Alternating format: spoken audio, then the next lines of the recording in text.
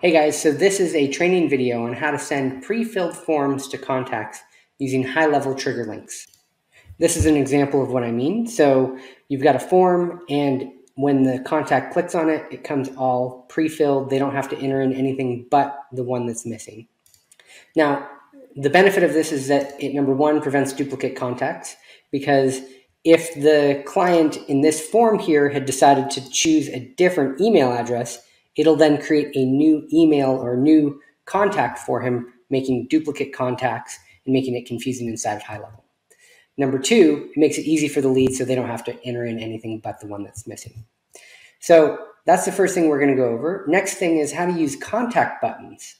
And these contact buttons can do the same exact thing where it pre-fills the information from the contact. So in this case, we have all the information, but we don't have their Facebook and their Instagram page. So number one, it shows the user the missing information. And number two, we can also even have a button over here that says send social media update. Now what this did right there is it just saved a tag to this contact that, let's find it. It just added this update social tag right here to the contact, which is going to make it send out an email. So here's our email, and this is what the link looks like. Now, because it's a trigger link that was sent out, which I'm going to show you in just one sec, it doesn't have all of that extra stuff on it. It actually uses your URL here, your domain, and then adds just a nice little bit.ly type thing at the end there. So when the user clicks on it, number one, it logs it as clicked, which you can use to then fire off additional actions, mark them as, like a hot prospect, things like that. And number two, it pre-fills the data right over here. So now the guy can fill this out like so.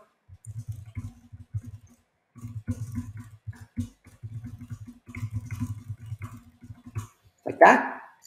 And I didn't have a thank you, so it's just going to save, but there we go. So, all right, so it saved that information. Now, if we go back over here and let's take a look at, we're going to have to refresh here. All right, so just refreshed. Now, if we click that update social again, you'll see it's pre-filled with that guy's information. Also, if you go over to the additional info field, you'll see one of the things that is filled out here is his Facebook page, like he just did, like you just saw. So let's take a look at the trigger links. So actually, let's look at the form first. So we'll go to the form.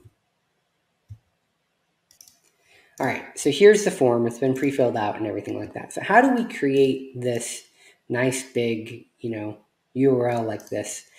You could, let me teach you one thing on this. So if we go to the form itself, this is our quick editor extension, which we're going to get into a little bit more in this tutorial here. But one thing that's really cool about the quick editor extension is that it's white labeled to your brand. So you can give it to all of your users. And when they click on edit form or edit funnel, it'll open up in your white label. So here is the form that we've been dealing with here. Now, a couple things that I want to show you here. So number one, this is called the query key. Now, everything everything in this top thing is called the query. And if you see how it says first name right here equals Tom, this is the query key right there. So right there it says first name. Now you can change this, but of course you can leave it the same. And most of these things have query keys. So in this case, it says Facebook page and Instagram. If it doesn't have one, then you can fill it in there. But there always is a query key, even if it doesn't say it here. If it doesn't have it, it'll be like a big string of numbers and stuff like that. And the good news is that inside, this is a new feature, by the way, inside of Quick Editor, we have a button that says create URL with contact. And what this does is it pre-fills the guy's information. So like it says first name, Here, I'll just pull this up in a code editor so you can see what it looks like.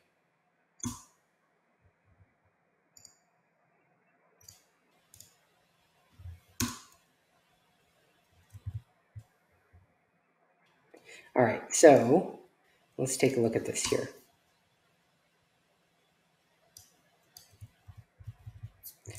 All right, so this once again is the query key, and this right here is the data that high level needs to put in the contact's first name.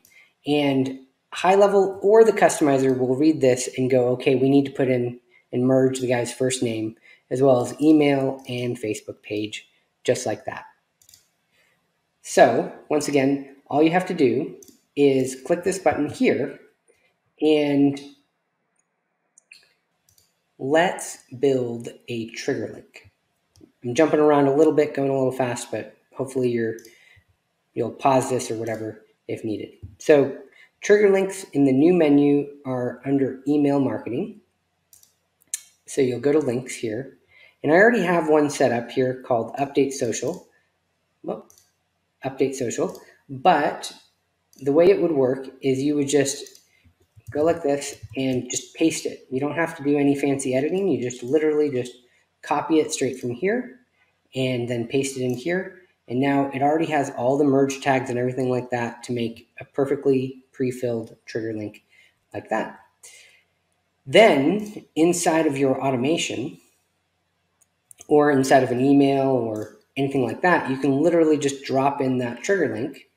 And this is the super simple automation that I've got set up here. And it's literally this right here. You just go to trigger links, update social media referral links, and save. And now that produces this pre-filled trigger link just like that.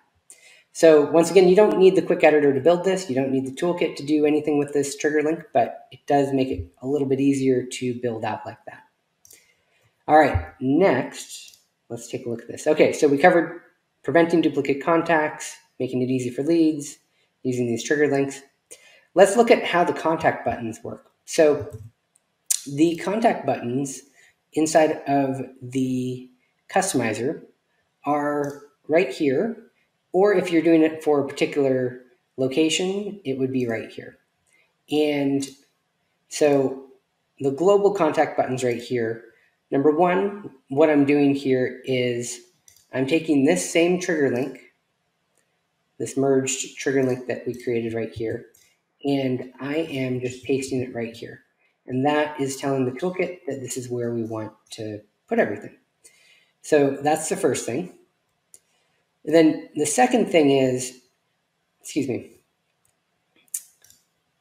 I'm also doing another contact button, and that is the send social media update.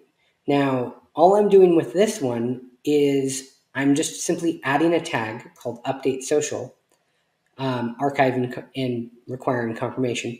But literally all I'm doing is just adding a tag with this button.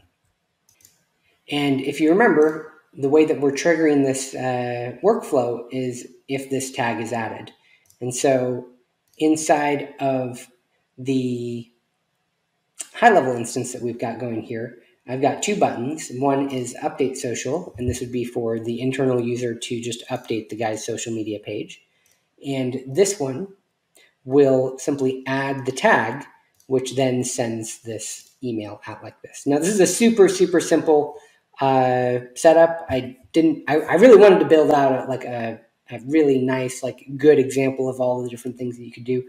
But I think it's more important to just give you guys the idea of how to use all this stuff and let your imagination go. And I'm happy to answer your questions and stuff and help you. If you guys have any questions, just message me for ideas and things like that. All right, so lastly, let's take a look at the quick editor. So the quick editor, once again, is this button up here. And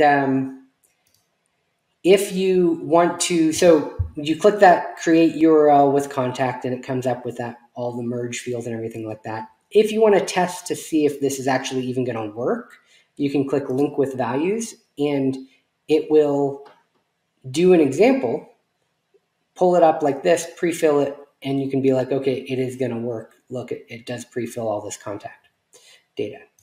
So that's the way that works. And then the other thing I was going to show you is just how this thing works with some funnels and workflows and things like that. So let's just take one of these. Let's take one of these funnels.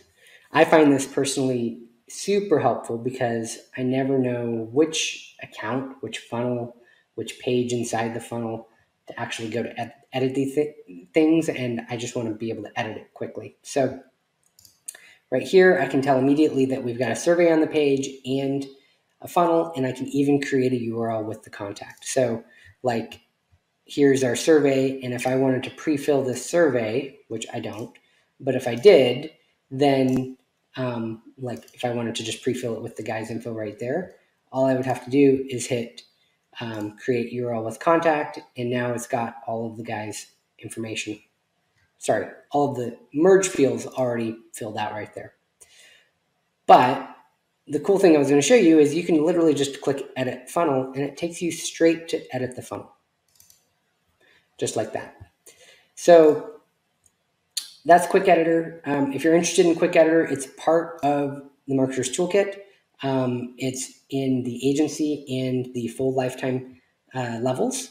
And let's see if there's anything else yeah, I think that's it. We have another cool update coming to Quick Editor here in the next couple days. It's going to give you even more information about the page when you pull it up.